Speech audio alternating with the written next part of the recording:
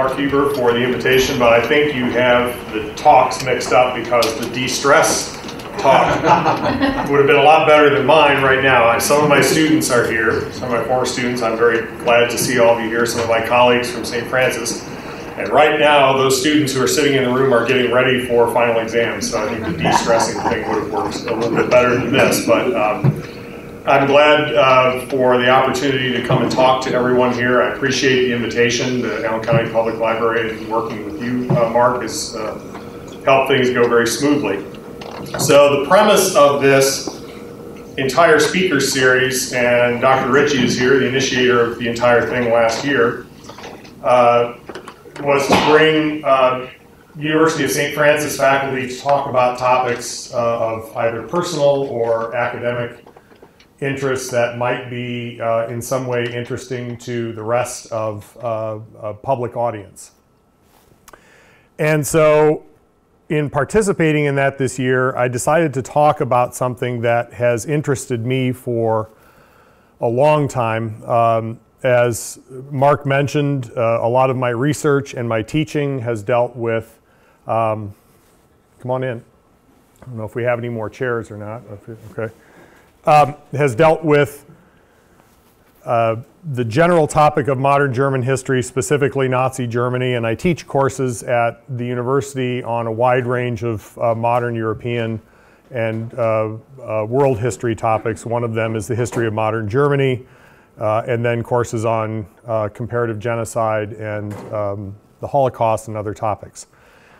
And in my years of research and teaching, one of the questions that has always interested me in studying totalitarian societies in general, but specifically Nazi Germany, it's the question of those who chose not to go along with what were otherwise very popular regimes, or at least for a time, very popular regimes, and what that means. And one of the interesting questions in studying specifically the German resistance, and I'll get to this in a second, is, and another historian has posed this question in a different setting, is who cares?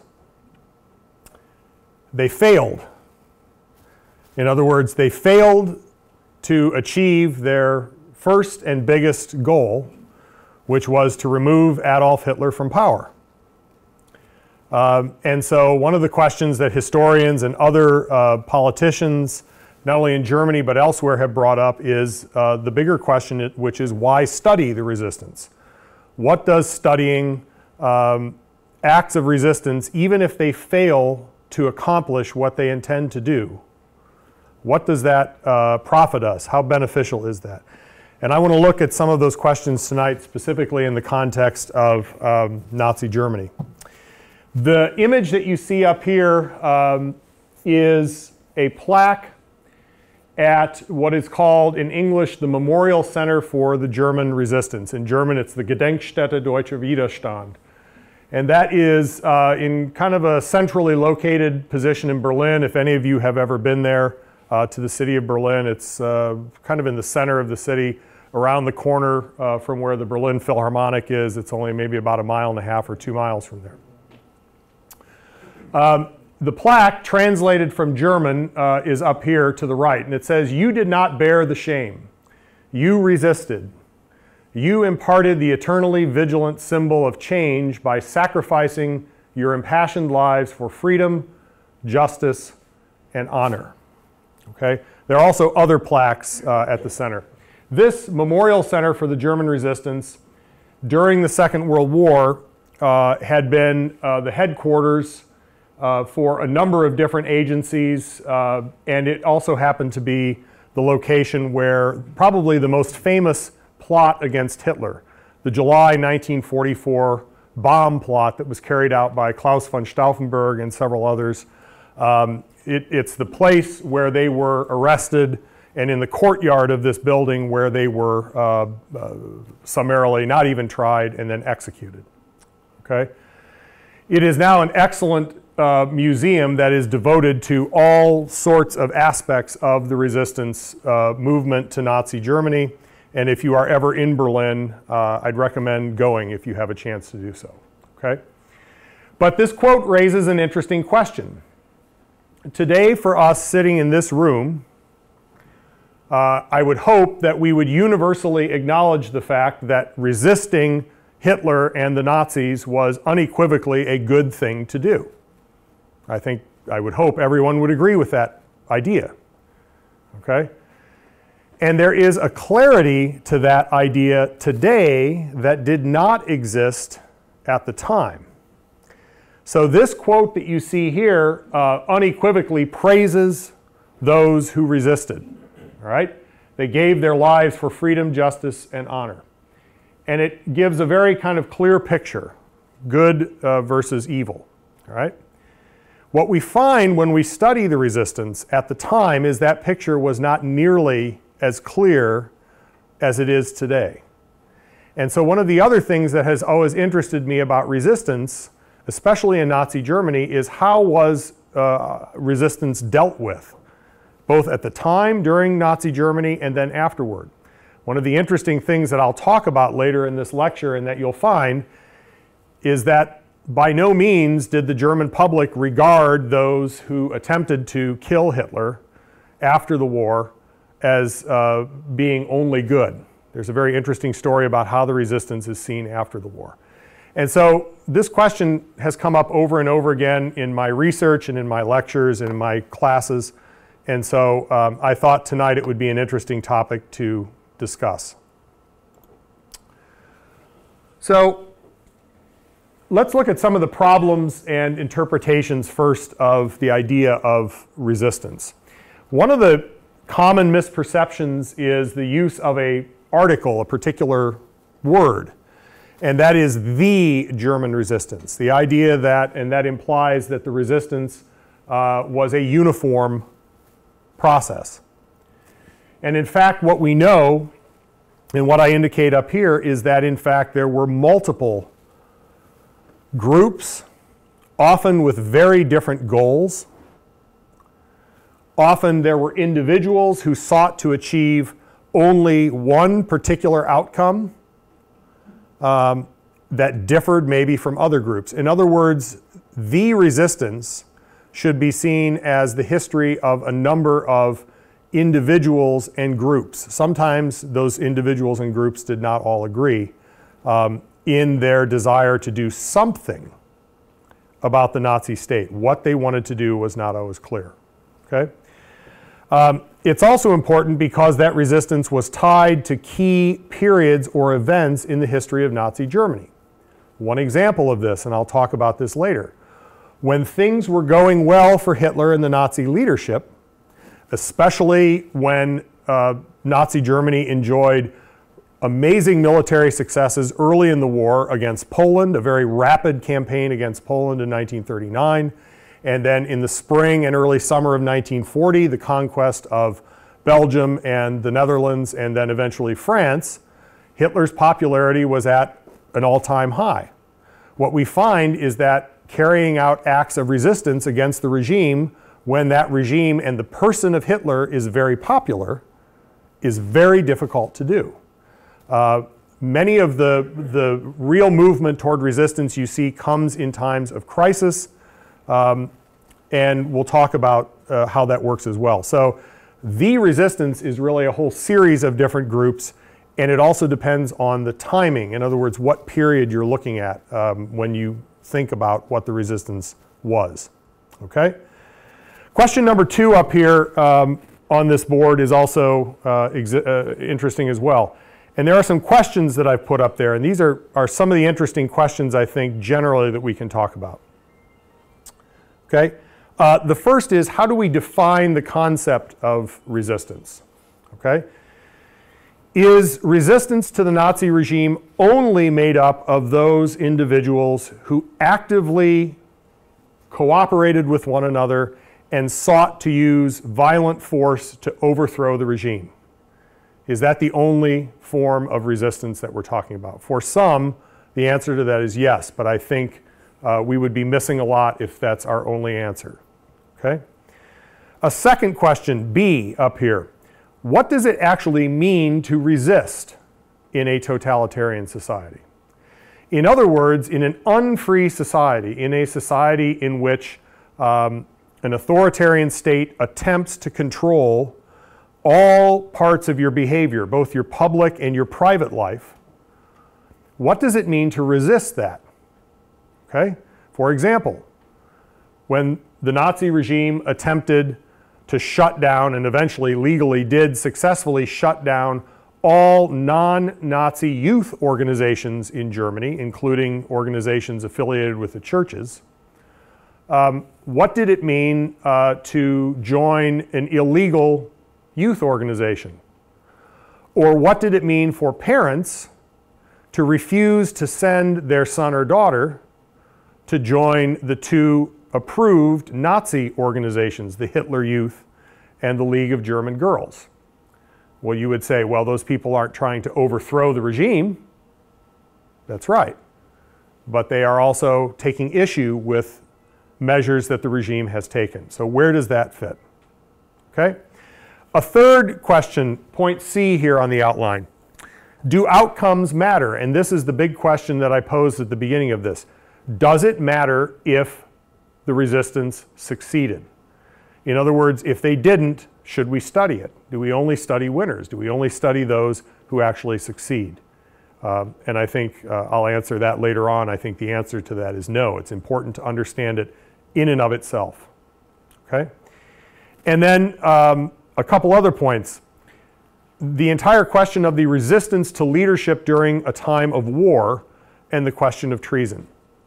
What does it mean, for example, for a German general or someone involved in the German intelligence services actively to give away intelligence information to countries that you are engaged in war with and potentially endanger the lives of German soldiers in the field? Where is your higher calling? Is your loyalty to the state that you serve, regardless of its behavior, even to the point of backing whatever decisions the leader, Adolf Hitler, makes? Or do you have an obligation to try to remove that leader and in so doing risk the lives of soldiers who are fighting for that same country in the field? Okay? Or is that treason? This is another very interesting question. Okay? And I'll talk about that in a minute. A couple other last points. One of them that I personally find interesting is how is resistance interpreted after it's over with? In other words, how did the German people themselves understand what resistance meant after 1945, after the war was finished, after Nazism had been defeated? And so I'll look at that briefly at the end of my talk. And then the last point here, I would argue, is it's important to understand the nature of the society in which resistance takes place and the political system in which resistance can occur. So to do that, the next point that I want to take on in my talk tonight is to look very, very briefly at some of the key features of Nazi Germany to help us understand where and how possibly resistance could take place. Okay? So those are some of the questions I'll get at tonight, and I want to turn briefly to the structure of Nazi society. Okay?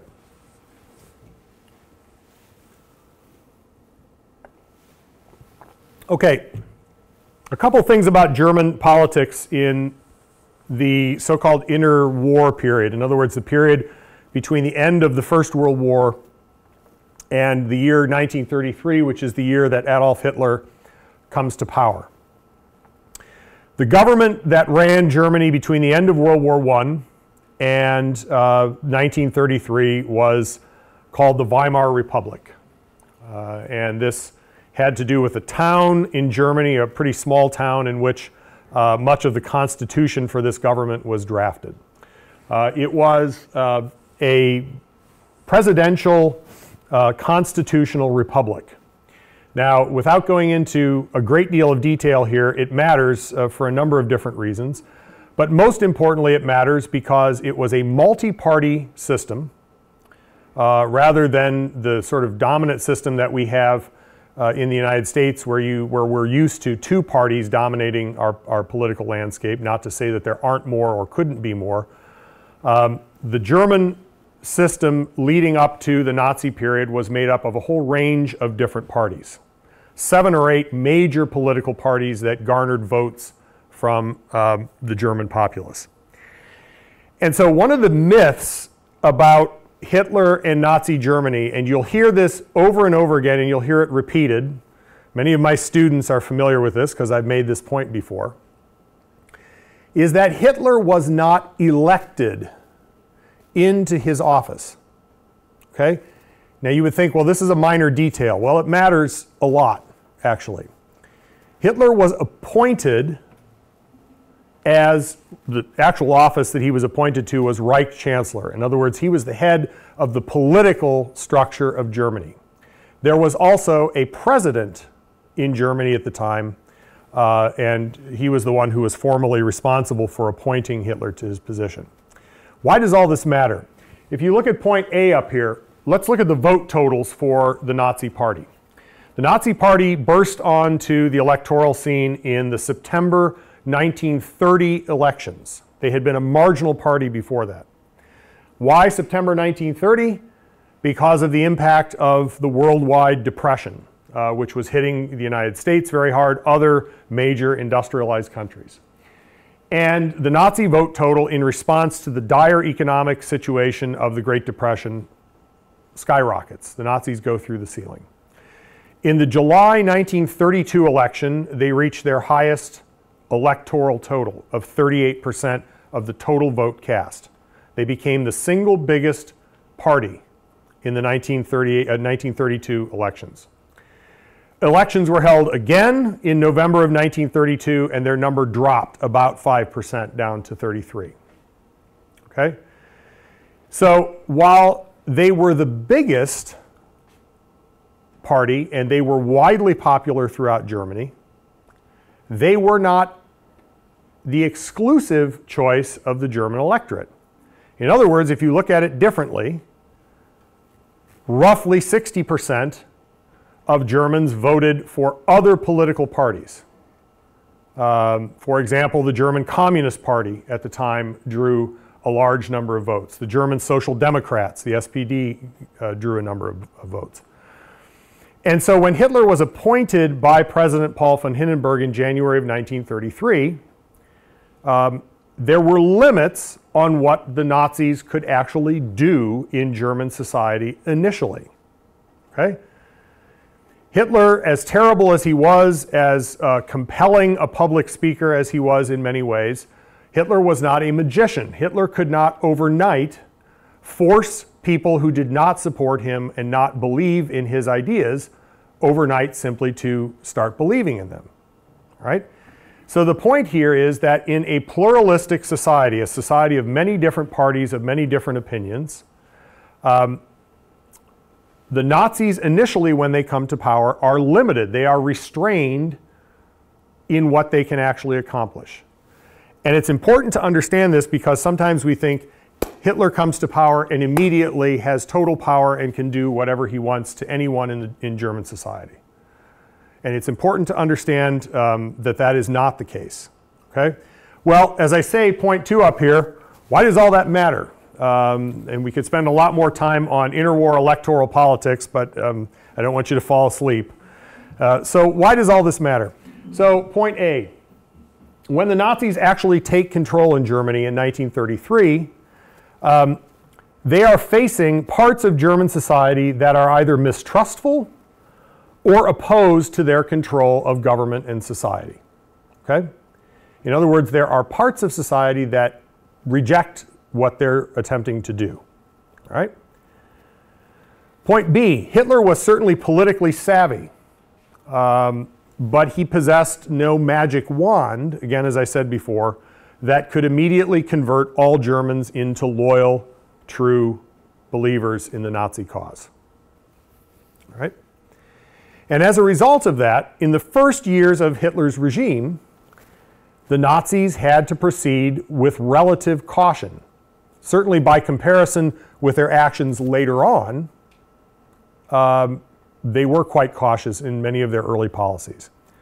They had to rely heavily on propaganda trying to project an image of the party and of Hitler that they believe fit their vision of a new German society, and violence, using the state and its institutions to suppress, torture, and kill those opponents that sought to push back against what they wanted to accomplish.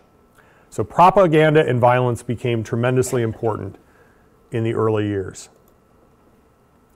What else? The Nazis moved to do several basic things. The first thing, they want to suspend basic civil rights and use violence to isolate or liquidate political opponents. You see, after 1933, a rapid expansion of the concentration camp system, for example. Yes? What I don't understand is,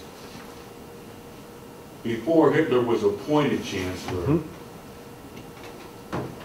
was the chancellor usually voted by the popular vote? No. So it was always an appointment? Correct. So he was not responsible to the people then?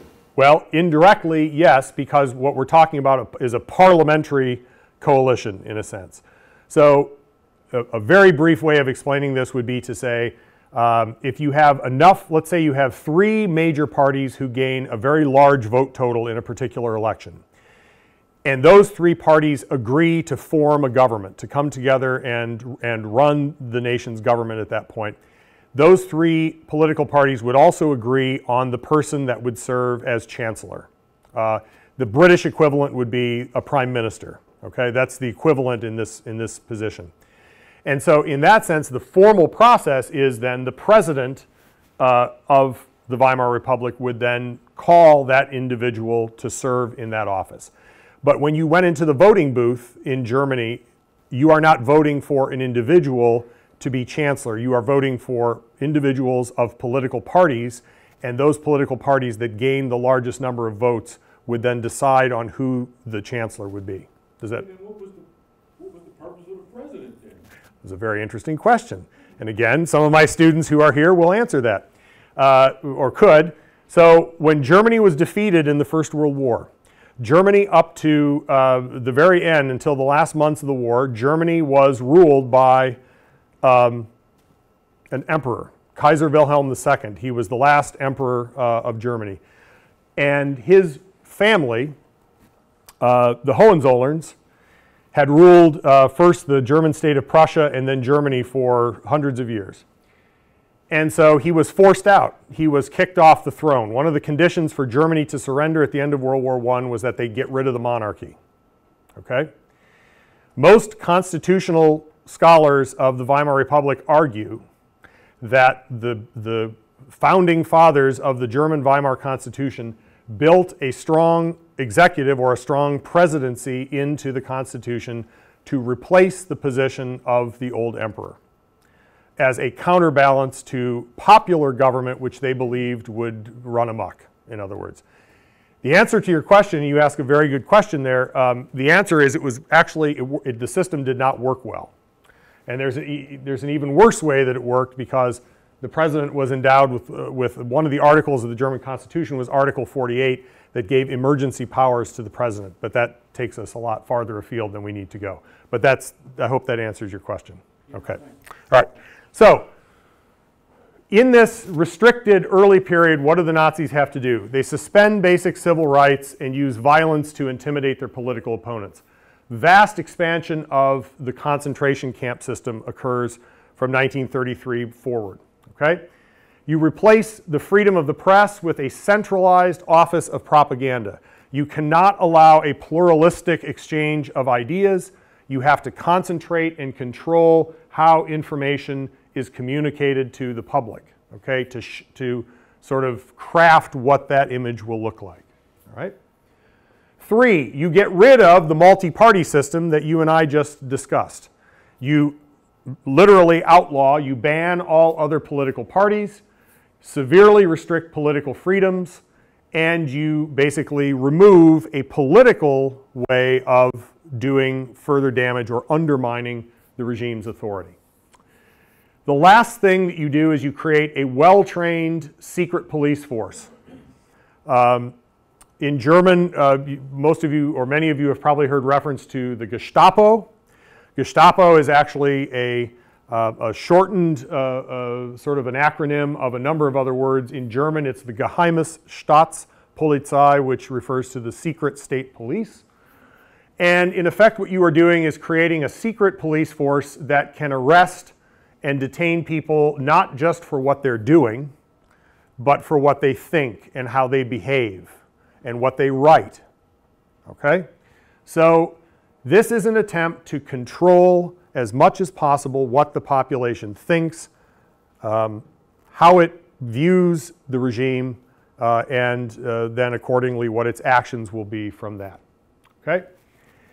The Nazis also repeatedly use a phrase which is very useful and an insightful way of understanding what the Nazis sought to establish. The German language, for those of you that know it, is famous for combining words together and creating larger words. And this is one of those. So this word in German is the Volksgemeinschaft. Okay? When we translate that into English, it doesn't have exactly the same translation, but it comes across as the people's community. Okay? That sounds pretty innocuous, right? People's community. Well, it doesn't sound all that bad. Well, what did it mean? The Nazis used this all the time as a classic insider-outsider dynamic. The Volksgemeinschaft meant all of those Germans who were racially, based on their background, based on their beliefs, based on their attitudes, who were part of the insider cult of the Nazi state. If you were part of the Volksgemeinschaft, the people's community, you mattered. You could get jobs, your kids could go to school, you could exist and have a fairly normal life. If you were outside of that community, your life could very quickly become hellish in many, many different ways. And there were many different groups of people who ended up outside of that community. And so the goal there, as I put in point C, is to create a closely knit, deeply loyal society that can be monitored and controlled at all times. That is at least the goal. Okay? So now you think, how on earth do you resist in something like that? They're trying to control what you read, how you behave, what you think, what you do. In many cases, literally what you're allowed, how you worship, all sorts of different things. How do you resist in that sort of society? And then you take a look at one of the most important, one of the key pieces of Nazi society, which is the role of the German military. Without question, the German military in German society before 1945 consistently was regarded by the German people as one of the most trustworthy and sort of honorable institutions in society. And it also happened to be one of the parts of German society that Hitler most feared or was most concerned about. In attempting to implement many of his policies, Hitler was constantly concerned in the early years with how the German military and especially German military leaders would react to his proposals. And so one of the things that Hitler did, and there's a long backstory to this as well, in August of 1934, the president that you asked me about, Paul von Hindenburg, he was a war hero from the First World War. He was a famous German general in World War I. He dies. The sitting president dies. So, of course, immediately Hitler wants to hold elections for another president and create an independent office, right? I'm not making light of it, but of course, not at all. Hitler's immediate move upon Hindenburg's death is to remove the office of the presidency altogether and combine his office with the office of the presidency into a new political position of leader. And the German word for that is Führer. Okay? When Hindenburg dies, Hitler sees an opportunity to strengthen the tie between the institution of the German military and his own person. And you can see this very clearly in these two quotes. When you were sworn in, if you were taken into the German military before August of 1934, in the Weimar Republic, the interwar period, this is what you would swear when you were being taken in. I swear loyalty to the Reich, the German term Reich, the nation, okay? I swear loyalty to the nation's constitution and pledge that I, as a courageous soldier, always want to protect the German Reich, the nation, and its legal institutions, and I will be obedient to the Reich president and to my superiors. That was your oath, okay? And that was taken as absolutely, as seriously as it could possibly be taken on your life. As soon as the president dies and Hitler combines the office of president with Reich Chancellor, the oath is changed. Note the language change. Now you swear not to the Constitution or to the nation or the state, but instead, I swear to God this sacred oath that to the leader of the German Empire and people, Adolf Hitler, Supreme Commander of the Armed Forces, I shall render unconditional obedience, and that as a brave soldier I shall at all times be prepared to give my life for this oath. So if you notice the shift here, it is from swearing an oath to defend the institutions of the nation to, after August of 1934, directly loyalty to Hitler personally. You are swearing a direct oath to Hitler the person. Not even the office of Führer or the office of Reich Chancellor, but to Hitler, okay? If you're in the German military, killing Hitler means breaking your oath. Okay, so this is another very difficult question. Okay, so that's a very brief background, some of the challenges of the questions of resistance in the society. Let's look up here at a few of the kind of general challenges that faced groups of resistors. First of all, how do you organize and communicate in this kind of society? A society that tries to monitor everything you do, that, again, intervenes in all aspects of your life, public and private. How do you meet with other people and talk about overthrowing the government? It's extremely hard to do. Okay? How do you communicate? How do you write position papers and copy them and distribute them to people? Of course you don't. You'd be insane to do that. If it could be traced back to you, you'd be signing your own death sentence. All right? That's problem number one. Problem number two, just because you didn't like the Nazi regime did not mean that you knew what you wanted to replace it with. Okay? So here's the question. You succeed in killing Hitler and replace him, but continue the government. So in other words, I just don't like Hitler. I think Hitler's the source of the problem, and I want to get rid of him, but we're going to continue basically the rest of what we're doing. Do you change the government? If you get rid of Hitler and you say Hitler is illegitimate, is the war that he launched illegitimate, and therefore should you end the war? Or do you continue fighting the war? On whose behalf are you fighting that war? Right? So the question is not simple. If you get rid of Hitler, that sounds good, but the question is, what do you replace him with? Okay? And point three is connected to this. Is Hitler the only goal? In other words, is just getting rid of Hitler enough? The July 1944 plot, the bomb plot conspirators, argued that it probably wouldn't be.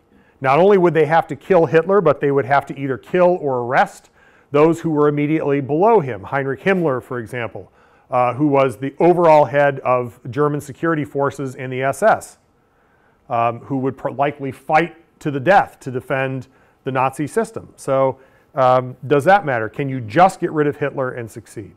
All right? Number four, what about the impact of resistance actions on German military forces fighting in the field? Think about this. The bomb plot of July 1944, which I'll talk about, happens as Germany is collapsing on all fronts. You've got millions of German soldiers in the field fighting against the Russians in the east and against the British and the Americans and the French and the Canadians in the west.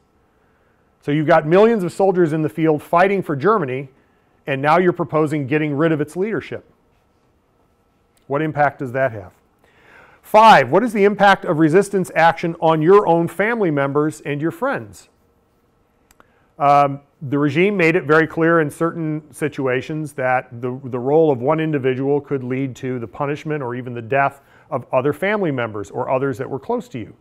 So even though you may want to see Hitler gone and you may risk your own life to get rid of him, are you willing to risk the lives of the rest of your family to do so? Your children. Okay? And then there's the question of personal morality.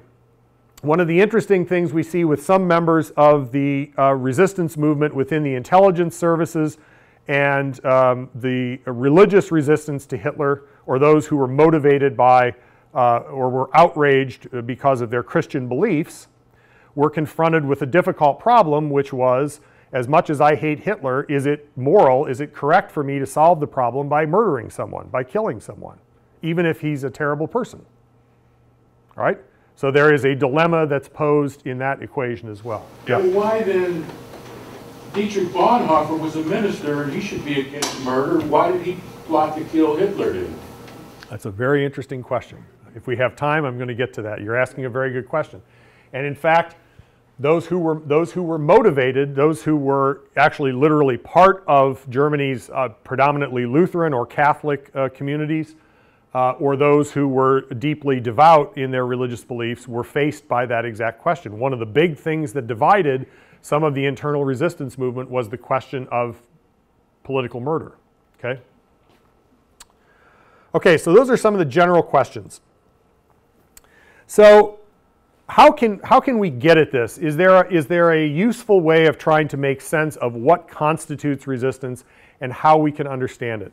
And what I would argue is there is, and it's provided for us by a brilliant young German historian who unfortunately died a number of years ago, far too early, but he wrote a great book. His name is Detlef Peukert. And he wrote a book that I've listed up here. It's called Inside Nazi Germany: Conformity, Opposition, and Racism in Everyday Life. And what he proposes is a 4-part division to define what constituted resistance in Nazi Germany. The first and lowest level category is what he called nonconformist behavior. And I'll talk about that in a minute. All sorts of things fall within that category. Connected to nonconformist behavior is refusal. One of the things I mentioned earlier was the idea of parents refusing to send their son or daughter to join a Nazi youth organization, for example. Okay? Moving up the scale to a more robust and potentially dangerous, even life-threatening, not to say that the first two were not life-threatening, because they were, but level C he terms protest. And typically the category of protest referred to protest over single individual issues. In other words, individuals or groups that wanted to protest something that the regime had done, but were not advocating for a total removal of the leadership of the Nazi state. In other words, stopping short of completely removing Hitler and those that led various aspects of Nazi Germany. And that takes us then to the last, the most direct, the most risky, and the most difficult. And that is the category that Peukert gives us of resistance. And that is the one that we probably most normally think of when we think of resistance. People plotting together and in many cases using violence, if that is the last resort that you have in this case to try to get rid of Hitler. Let's put it this way. In terms of our public perception of this, they don't make movies about nonconformist behavior. They're not very good. Those of you that have seen Valkyrie, the most recent kind of big budget American attempt to deal with the July 1944 bomb plot with Tom Cruise and others, that is compelling. It is a compelling story because of the nature of the story and the way it developed. Not to say that movie exactly records everything correctly, but it does a pretty good job. But again, these are the kind of headlines that we're used to with resistance. Nonconformity is really interesting. It raises very interesting questions. It just doesn't get the attention probably that it should. So Poikert's scale, if you will, I think is a useful way of getting at these levels or gradations of resistance. Okay? So I argue here, and again, this is the point I made before in 2, that there are all kinds of examples, and I'm only going to get at a few of these. We don't have anywhere near enough time for me to give you a thorough discussion of every resistance movement or nonconformist act in Nazi Germany. We'd be here until whenever, and you'd be bored, and we wouldn't want to do it anymore. So I'm going to try to survey various examples, give you some examples of these different types, and maybe think a bit about what they mean, okay? Rather than just focusing on the extreme end of the spectrum, that is to say open resistance, okay? It's important always to remember also what I talked about in the first part of the lecture. What kind of society are these groups functioning in? A society that tried to control nearly all aspects of your behavior and politicized your behavior too.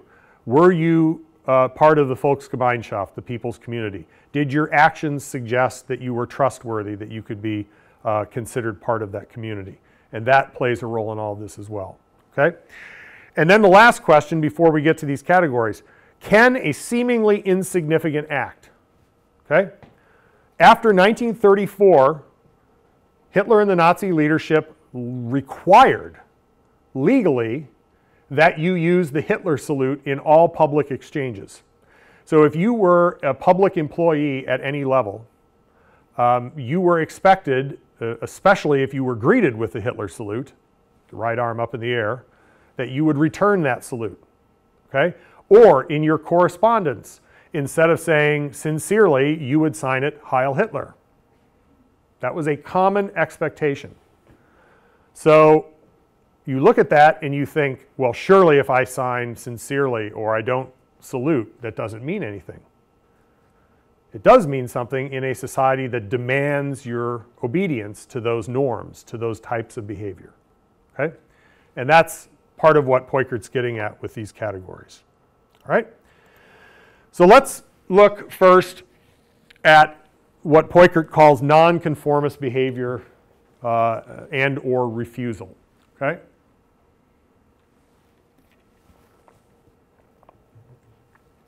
What's interesting about these cases, and there are thousands of them, and if you're interested, there's a German historian has put together, and I think it's been translated into English.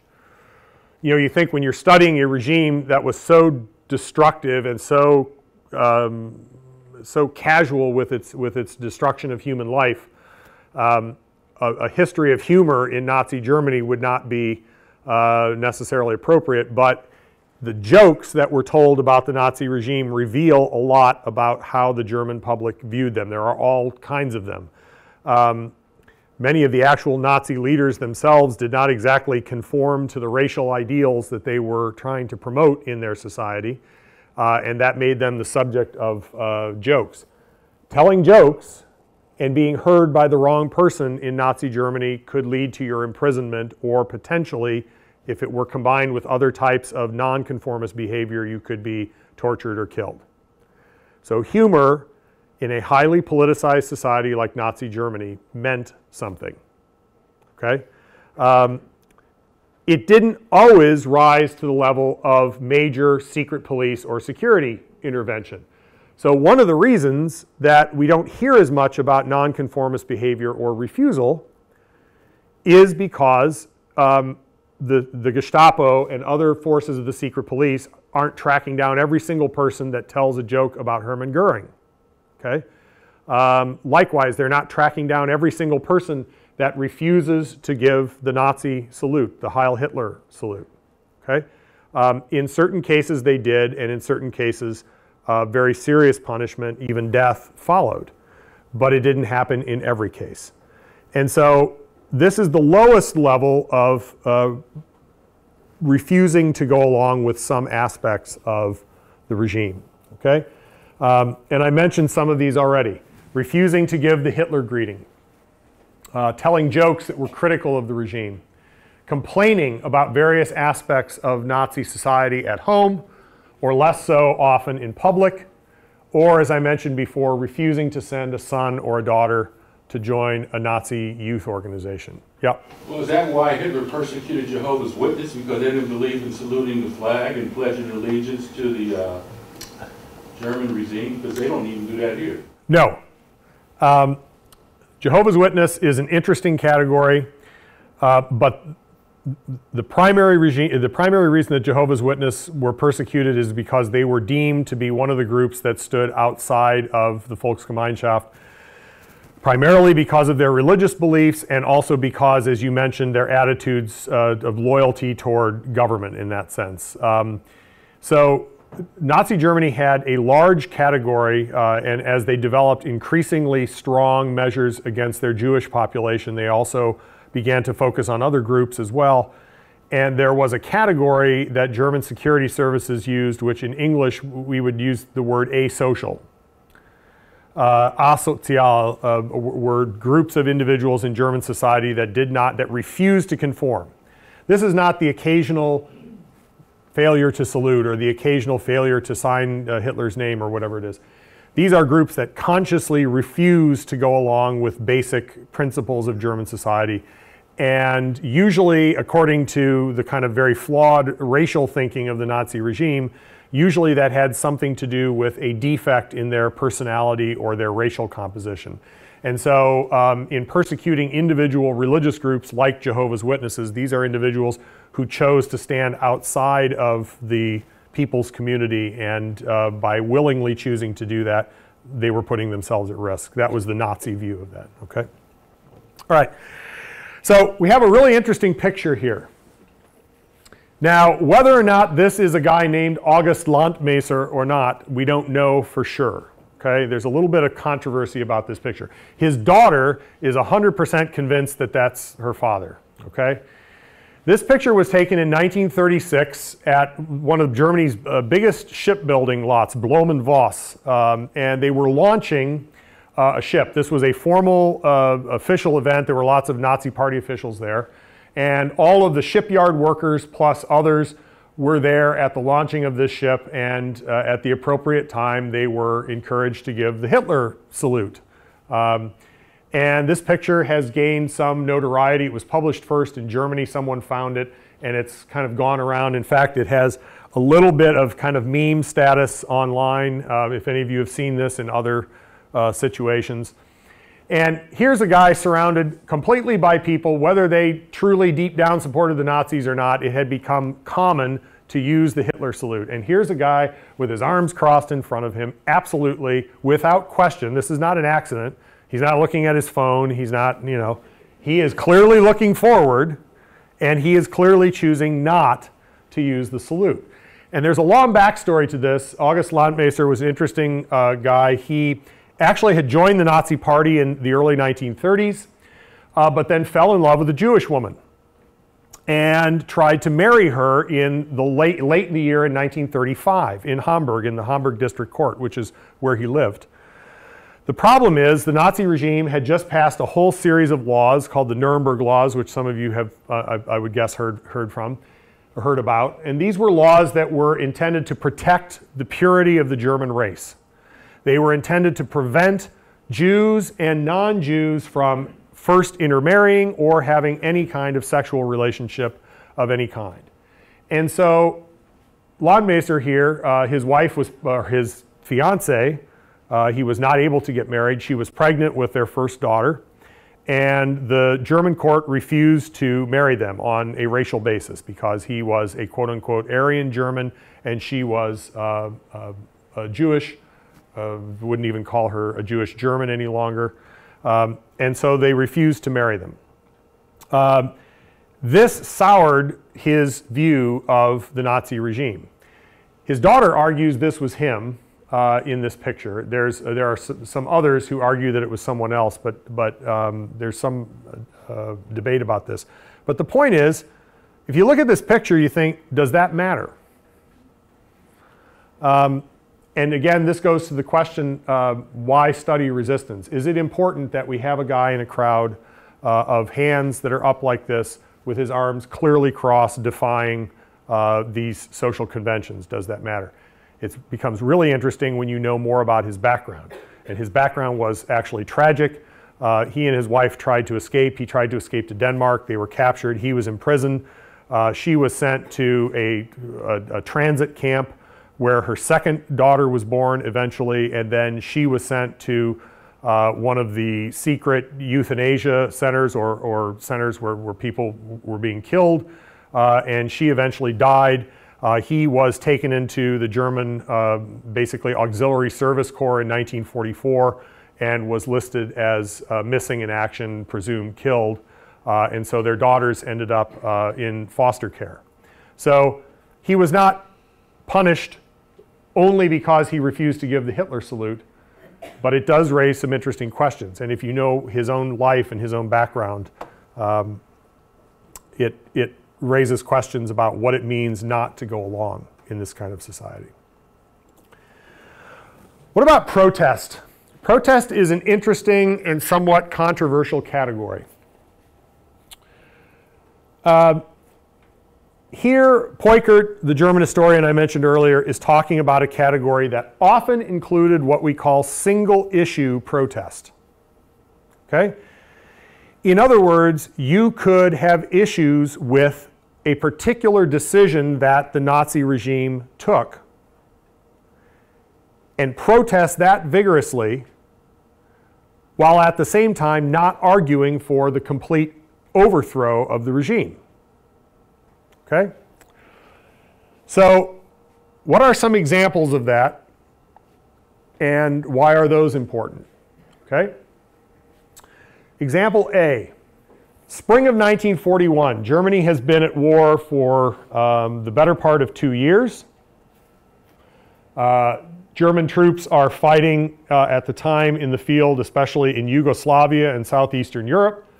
And it's only months before Nazi Germany launches the massive invasion of the Soviet Union in June of 1941, known as Operation Barbarossa. Right? In various parts of the southern German state of Bavaria, most of that particular part of Germany was fairly heavily Catholic, a local Nazi official, a Gauleiter, took some initiative on its own. He was not seeing enough Nazi-themed education in many of the local parochial classrooms.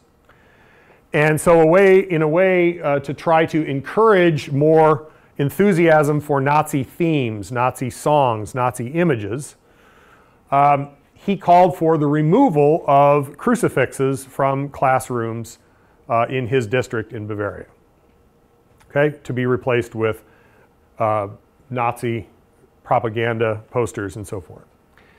This was met with a massive outpouring of parental complaint, fury, writing into the local Nazi office, writing to various levels of the church hierarchy, writing directly to Berlin, to the leadership of Nazi Germany. Why are you doing this? So here's what's interesting. You're in the middle of the war.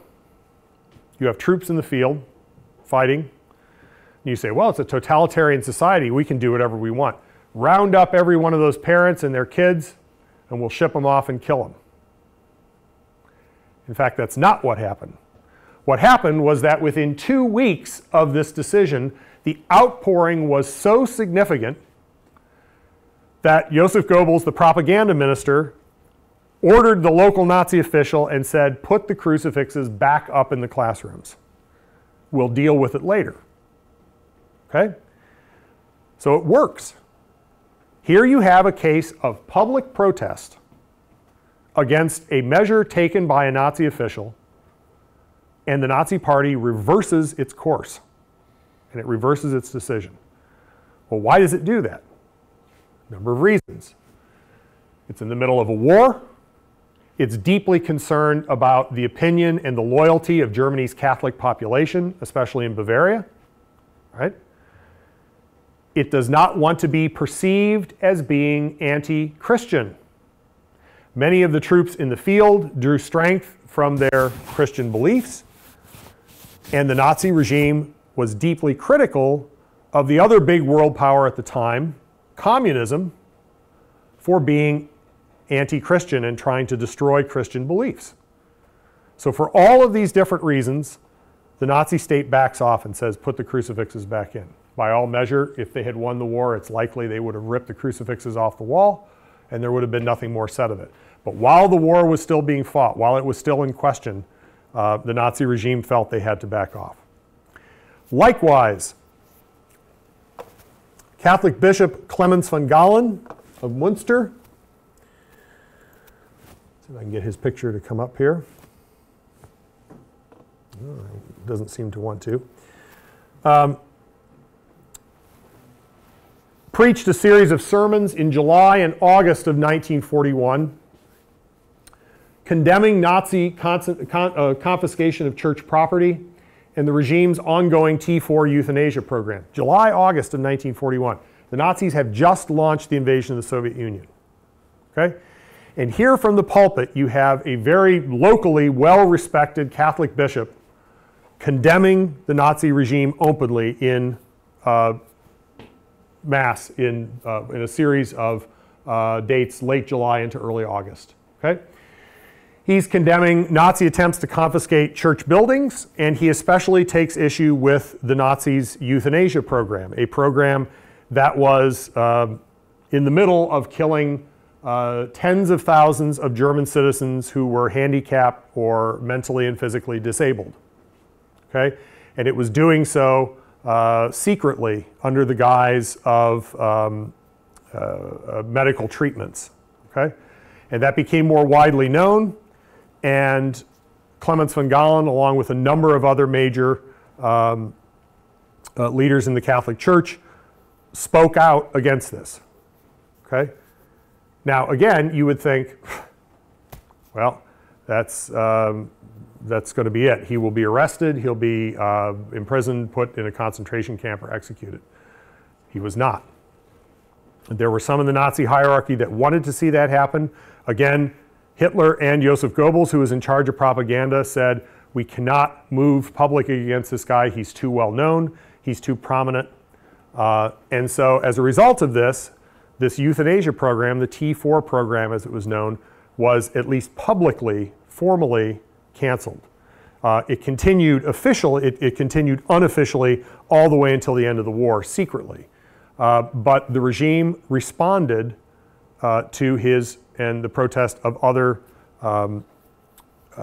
priests and leaders of the Catholic Church who were condemning this loss of life in Germany that was going on with the T4 program.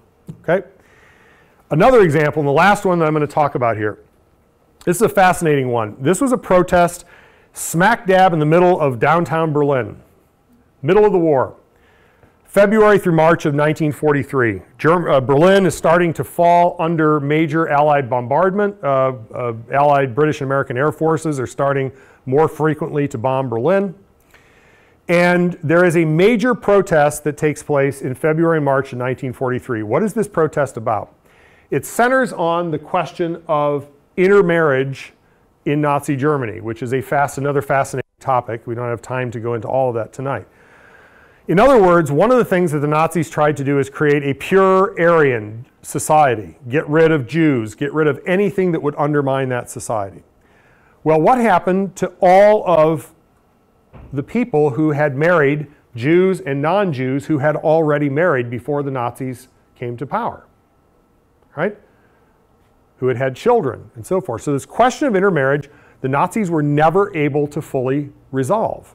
And there were over 30,000 of these Jewish and non-Jewish intermarriages in Germany, right? And there was an extremely high rate of survival for the Jewish spouse in those intermarried relationships. Why?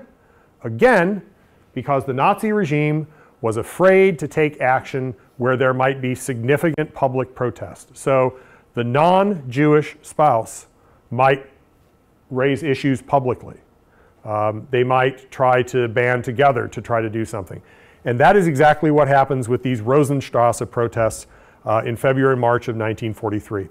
Overwhelmingly, their spouses came out. They were being held for deportation. Many of them were women. Their husbands were being held for deportation to extermination camps.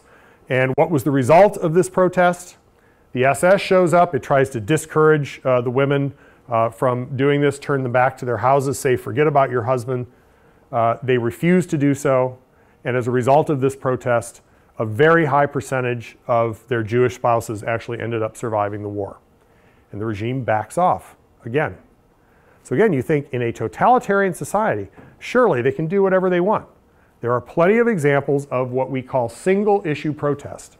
Now, did these non-Jewish spouses then say, not only am I going to save my husband or my wife, but I'm going to march over to the Reich Chancellery and I'm going to assassinate Adolf Hitler? No. They just wanted to get their spouse back and not have their spouse killed. That did not mean they wanted to overthrow the regime, but in the case of these single issue protests, oftentimes they worked. Well, why did they work? And these are the last points here. First of all, timing was crucial. Germany is in a war. Hitler was obsessed with the idea of public morale. Hitler had fought in the First World War himself, and he was convinced that one of the main reasons that Germany lost the First World War was not because of its soldiers, but because it had lost the will to continue fighting the war on the home front.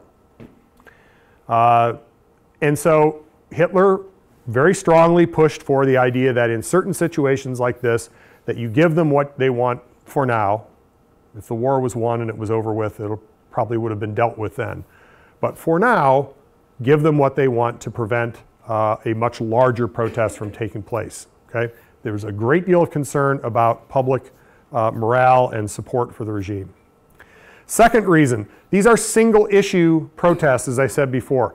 They were not trying to end the Nazi regime or kill Hitler or overthrow him. They were simply trying to deal with one particular issue. Primo Levi, who was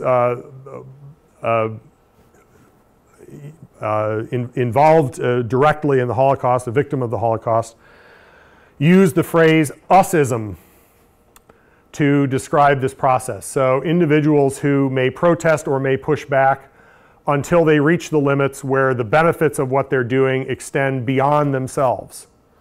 And this is an issue that he noted in the camps.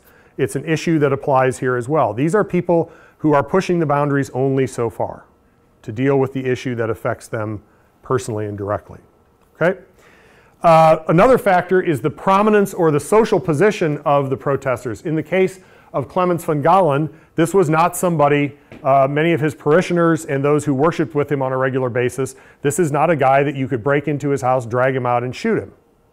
He had too high a public profile in that sense. And so this became an issue in some cases as well. And then there's the last and really fascinating phenomenon of the single issue protesters. And the British historian Ian Kershaw has written about this in a number of his books. What is amazing about some of these single issue protesters is this. It's what Kershaw calls the if only the Führer knew, or if only Hitler knew. Okay? And the way this works is many of these people who were upset about the crucifix issue or about their spouse or other issues that I haven't had time to mention, they would write letters directly to Hitler. And they would say, hey, do you realize that this clown that you've got running things down in Bavaria has removed the crucifixes from our classrooms? Right? And they would say, I need your help. Fire this guy or get rid of him and get somebody in there who understands what we really need to happen. And what's amazing about this is you could have this belief in the power and the authority of Hitler, but you could criticize certain aspects of what his regime did. And Kershaw said this was one of the important pieces that held Nazi control together for so long. Many Germans said, you know what, I'll bet this is just a local corrupt individual doing this. And if the Führer knew about this, he would clean house and immediately would get rid of these people and would run things the right way. And this becomes a strange safety net. It becomes a way for people to still believe in the regime and still believe in Hitler while criticizing individual behavior of Nazi officials at the local and the regional level. It's a kind of safety valve. And Ian Kershaw calls this the if only the Führer knew phenomenon. In other words, if Hitler knew about this, this stuff wouldn't be going on. Let's turn then to the last category, which is the category of resistance, the one that we're most probably familiar with and is probably the most compelling. Detlef Peukert defines resistance as extreme action intended to undermine, destabilize, or actually overthrow Hitler and the Nazi regime. All right? Almost always resistance was broader than a single issue protest. In other words, these were not people who just wanted crucifixes removed or just wanted to defend their or their Jewish spouse, for example. But they were born out of a deep conviction that Hitler's government was deeply flawed, morally compromised, and in many cases that it was criminal. Okay? That it was illegitimate and needed to be removed. The critical question of motivation and what resistors planned to create in place of Hitler if they ever succeeded was the important thing here. So what are some examples of this particular movement? The first, and one that was not immediately as well known after the war, but we've come to know a lot more about over the past decades, is what's called the White Rose movement. The White Rose movement was made up of university students, a brother and sister. Hans and Sophie Scholl were the main driving force behind this. They were both students at the University of Munich, and they began to distribute pamphlets condemning the Nazi regime and its genocidal policies. Hans Scholl was a medical student at the University of Munich, and those medical students, in the course of their studies, were transferred for a period of several months to the front lines where German forces were fighting. So Hans Scholl spent months on the Russian front with German troops and came in contact with some of the hideous and barbaric practices that were connected to the Holocaust and the extermination of the Jewish population in the East. And when he returned, came to the conclusion that he could no longer support that regime. His sister assisted him with this, along with Christoph Probst, a good friend of theirs, and several others. And they started to distribute pamphlets accusing the Nazi regime of being an illegitimate and criminal regime. It spread to other major German cities. And unfortunately, in February of 1943, they were caught distributing leaflets, strangely enough, by a janitor at the University of Munich as Sophie Scholl was throwing the last of a series of pamphlets over the upper railing into the foyer of the main university building. He saw her doing this.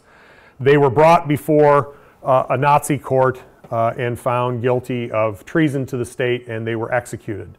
Incidentally, one of the common forms of execution in the Nazi state was still the use of the guillotine, and that's in fact how the White Rose conspirators, as the Nazi state viewed them, were killed. The last example that I want to give today, and there are other examples of this that I could mention, but the last example I want to give is the one that I mentioned at the beginning, and it takes us back to the plaque that I talked to you about. And this is the July 20th, 1944 bomb plot. This is probably the best known example of an outright attempt to assassinate Hitler and implement what was called the Operation Valkyrie plan. This is a plan that once Hitler had been killed, you would mobilize the sort of central German forces in Berlin, and you would replace the Nazi government with a government that was in many ways yet to be determined. But the idea was to use a bomb that was packed in basically a suitcase or a bag, a meeting bag like this. Klaus von Stauffenberg was the officer who volunteered and was tasked with placing the bomb under Hitler's conference table at his Eastern Prussian headquarters. The bomb was placed under the table, but unfortunately, for those of you who know the story, the bag itself was moved at the last minute from a position that, had it been left there, it probably would have succeeded in killing Hitler. It was moved to the side of a heavy table leg, and so the blast, when the bomb went off, was deflected away in such a way that while it injured Hitler, it failed to mortally wound him and kill him, so Hitler survived. Stauffenberg and many of his other conspirators, many of whom were in the German army or were in German intelligence services, were quickly discovered without trial. Many of them were shot immediately, Stauffenberg and the other conspirators, but then began a terrible act of retribution on Hitler's part. where anyone who was in any way connected with these conspirators was rounded up, put in prison, and some of them who were directly connected with this were killed by being hung by piano wire, a particularly gruesome death, which was filmed for Hitler to watch later on. So you have here probably the most sensational and the most well-known example of resistance, probably the White Rose movement and Stauffenberg, the 20th of July, 1944 bomb plot. So again, why do these matter?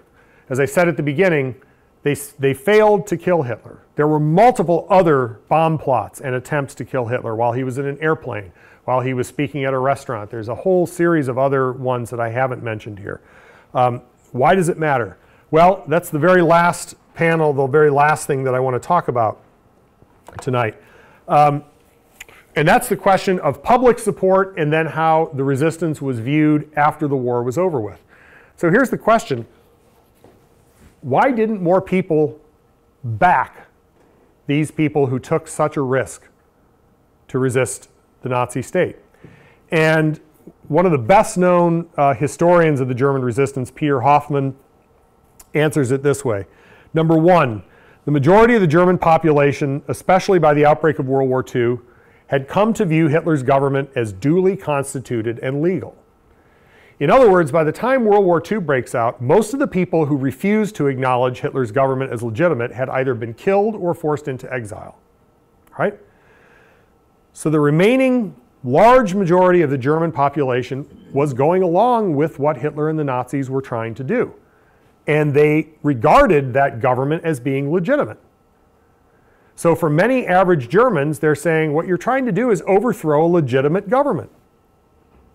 Could be construed or understood to be treason. Okay? Any broad popular support for the resistance would have implied action against an entire political system. Just killing Hitler probably would not have been enough. It would have meant to support to overthrow the entire system itself. Okay?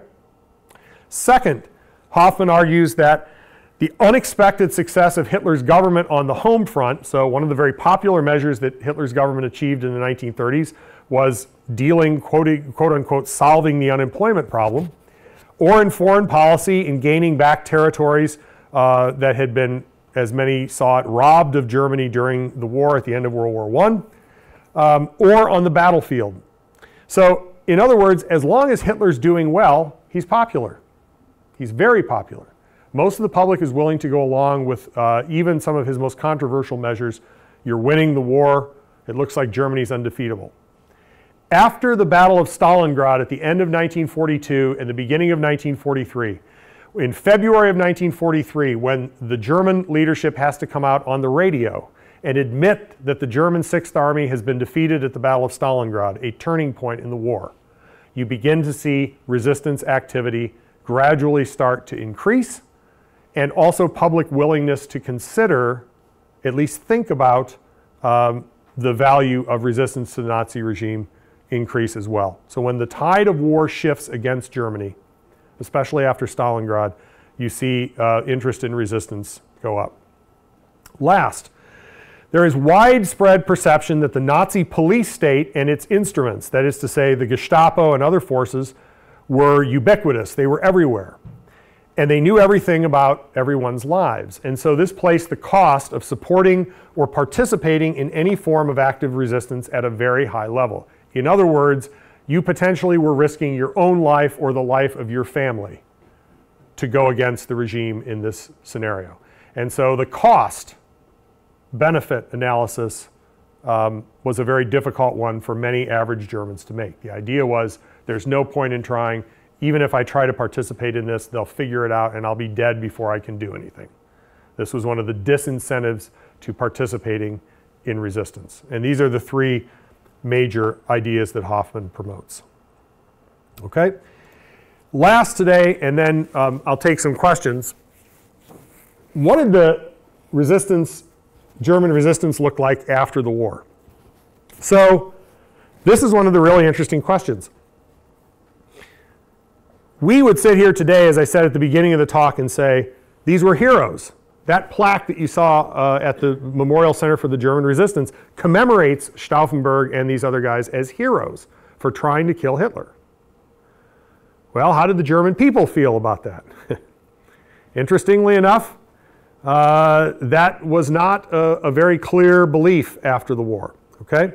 So what do we know about post-World War II Germany? We know that Germany was comprehensively destroyed. Most major German cities were either completely or partially wiped out, either as a result of Allied bombing or the vicious fighting that took place in parts of Germany at the end of the war. The country was split up into Allied zones of occupation.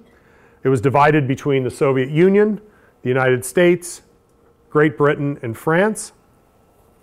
And eventually those 4 zones became what would become known after 1949 West and East Germany, Communist East Germany and Democratic West Germany, okay?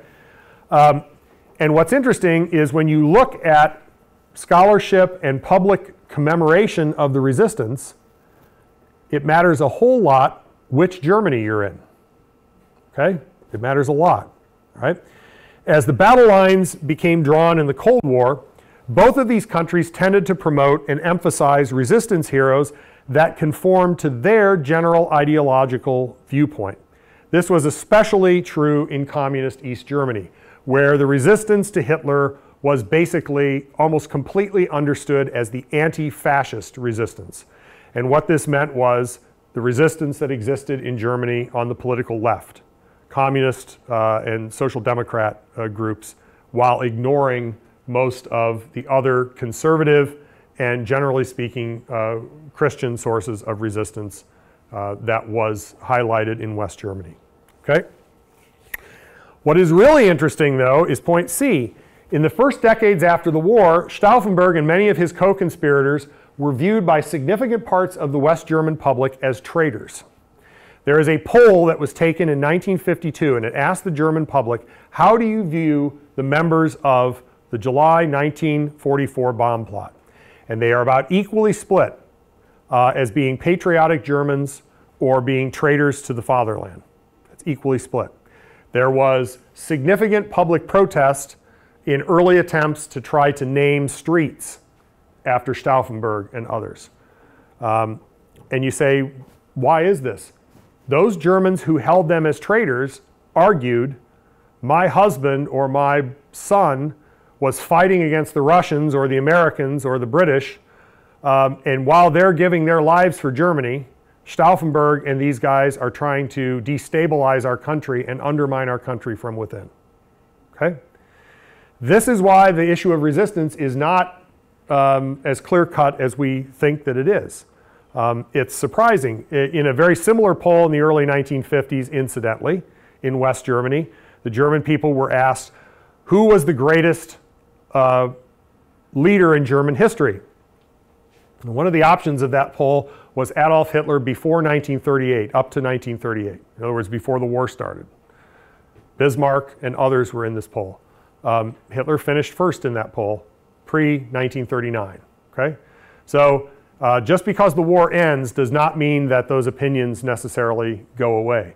And those who resisted the regime, for many, they argued, hey, you swore an oath directly to Hitler, for those who were in the military or the civil service, and you broke that oath. You were a traitor to Germany. And so that was a very controversial position. It's interesting, from the 1960s on, the image of Stauffenberg and other resistance groups begin to change. One of the catalysts for that change are the protests in the 1960s in Germany, especially the year 1968, where you see huge levels of student protests. You see the same in the United States in relation to the Vietnam War and civil rights.